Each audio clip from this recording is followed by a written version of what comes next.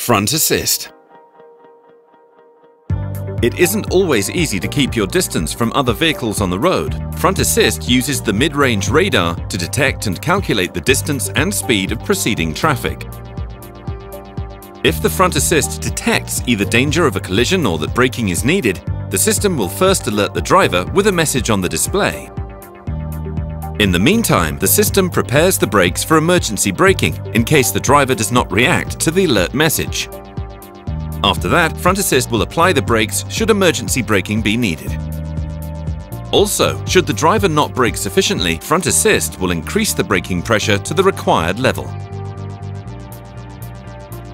The front assist also works at speeds below 30 km an hour for city driving. It scans for vehicles and obstacles to avoid or minimize potential damage. For example, if another vehicle unexpectedly pulls out of a parking space, front assist will stop the car to avoid a collision.